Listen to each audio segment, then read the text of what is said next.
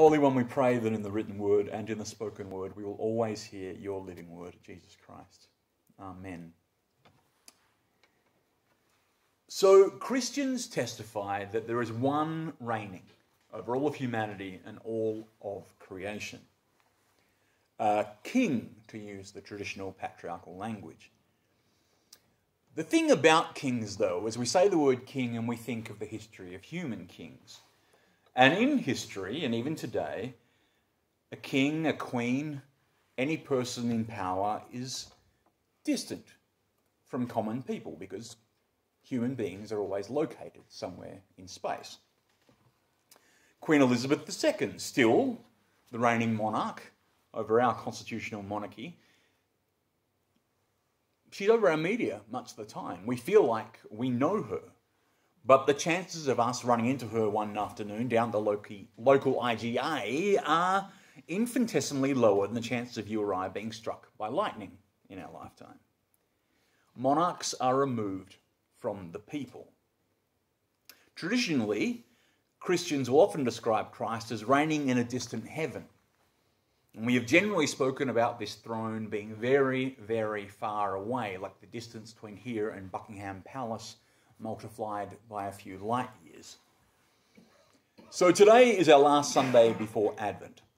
And so the last Sunday of the church's year, and that's not something we often talk about perhaps in the churches of Christ, but by the liturgical calendar, this is effectively our 31st of December, our New Year's Eve. Because the first Sunday of Advent is effectively our January 1st. It marks the beginning of each new church year. So we begin each new year of the church in the season of waiting for the coming of the birth of Christ. And we end each church year on this Sunday dedicated to the reign of Christ, to Christ's kingship. It's still sometimes called, as Dot said, the Feast of Christ the King. So we're about to move in 1 week from today's awe and reverence of Christ omnipresent as a centre and pinnacle of all our reality into the Advent expectation of a coming Christ that we all long for, who will be born into the humblest of human circumstances. And though that contrast feels very right with my soul, it does get the gears of my tiny human mind whirring, expressed beautifully, I think, in the second hymn Dot chose, meekness and majesty, that contrast. And we should notice by our designations of both reign of Christ or Christ the King, that we specifically focus on that word Christ. Let's be very clear that Christ was not the surname of Jesus of Nazareth. We wouldn't have found him under Christ, Jesus in the Judean white pages. Jesus the Christ is a clearer way of saying it, as Christ is a title that captures and extends all other titles used for the risen and crucified Jesus of Nazareth, the Word of God, the true vine, the Son of Man, the Son of God, Lord, and many more. The passage from the letter to the Ephesians we heard today describes Christ as one who fills all in all. The writer of this letter, and it's probably worth acknowledging for those people who are biblical textual scholasticism nerds, that scholars do continue to argue today about whether the author of the Ephesians letter was literally Paul himself or a follower of Paul, very close to Paul and mentored by him. But the letter to the Ephesians, and let's leave that question aside for now, it has nothing to say, in that passage at least, about the earthly life and ministry of Jesus. The purpose of that letter is to describe a transcendent and divine Son of the Most High God, cosmologically enthroned at the pinnacle and the greatest depths of all we know, seen and unseen. This is heady stuff. I worry that when we focus only on this divine Christ, we might neglect to see Jesus the itinerant rabbi, walking dirt roads in his sandals and sleeping wherever he was invited. But then again, if we focus too much on Jesus the human teacher, healer, and social provocateur, we may not recognize the divine and universal Christ with us always here today. And for my 2 cents, it's very important that we know both. The fancy word here in consideration of all this is Christology. In very basic terms, we can use the phrase a low Christology to admire and be moved by Jesus as the historical man without worrying over questions of divinity. Holding what we might call a high Christology is to regard Christ as awesome and mysterious, divine in nature, and effectively indistinguishable from God. Like all good Christian mystics, we should hold those things together, seeing no division between them. As students and followers of the way of Jesus of Nazareth, taking our beliefs and values and convictions an example from him, and as those who pray and rest and grow and daily live anew in the divine Christ. At the risk of having our community here feel like an old-time tent revival meeting, I'm going to share some personal testimony. I was perhaps 21 or 22 years of age when my very low Christology was blown completely out of the water. I'm generally bashful in sharing this story in public places, as I've long experienced the retelling of vivid spiritual experiences from others who are quite possibly mad, which often invites scepticism from me. And yet, I too, also quite possibly mad, had a Damascus Road moment in which I experienced meeting the risen Christ in my lounge room in a dirty and smelly student share house. I saw Christ, but describing the experience as a vision seems inadequate, as the presence of this one that I immediately recognized as Christ was tangible, palpable, as real to me as any person sitting in the front row of worship, which doesn't work out when there's no one sitting in the front row of worship, in the second row of worship. It was a meeting. It was a visitation, as real as a visitor at the front door to me.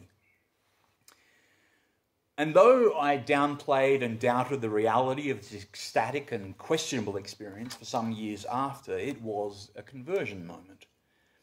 I went in that moment from being an admirer of the historical Jesus to being drawn into the mysterious and wondrous truth of Jesus, the divine and eternal Christ. And it was a lot. And it was beautiful.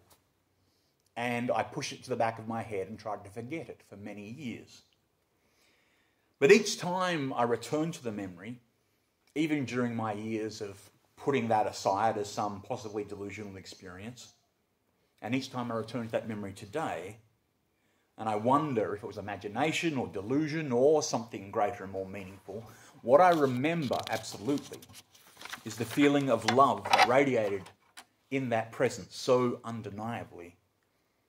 Immersed in that love as I was, a love that filled the space, that filled me, like something I'd never known. I knew Jesus, a man who had been, and I knew the divine Christ who had always been, and the two were one and the same. Something clicked in me. That love, like nothing I'd felt before, was both fully human and fully divine, and in that moment at least, all residue of my past existential angst was gone. And to be clear, that singular moment in my life didn't fix me, but it started me on a journey towards oneness in which I continue to crawl on my way. And because I knew then, and I have known since, Christ in all things, I believe Christ is truly and literally universal. I believe many people of all faiths and many people of no faith meet and live in Christ sometimes without knowing it, without considering Jesus or reading the Bible or praying in a traditionally recognized religious way or vaguely considering themselves a Christian. All people who shine from within by their life, shown in peace, love, truth and grace, these people, whether they like it or not, as far as I'm concerned, are alive in Christ and are invariably exemplars, even unconsciously, of the way of our Master Jesus. I've said it before, the kingdom of God is not evidenced by what we decide we believe in, but what we demonstrate we beloved in.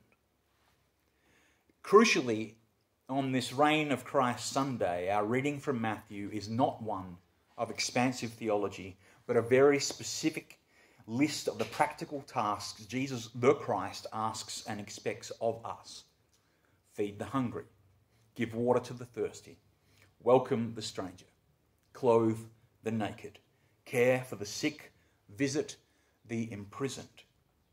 By following these very clear instructions in service to the least of these, we by these actions bow down in wonder, awe, and surrender to the King of universal love, reigning on earth, here and now, as in heaven. To bring this home, I'd like us to examine ourselves for any thoughts we've had in the past or we still hold today that equate to something like, geez Louise, I wish the world would hurry up and get its act together so Jesus could come back. Do you ever think that? At some level, probably not in those words. Do you look around the community and our world and wish the share house that is global human society would just tidy itself up and get things all nice for the big rent inspection so we can all relax when the landlord comes knocking?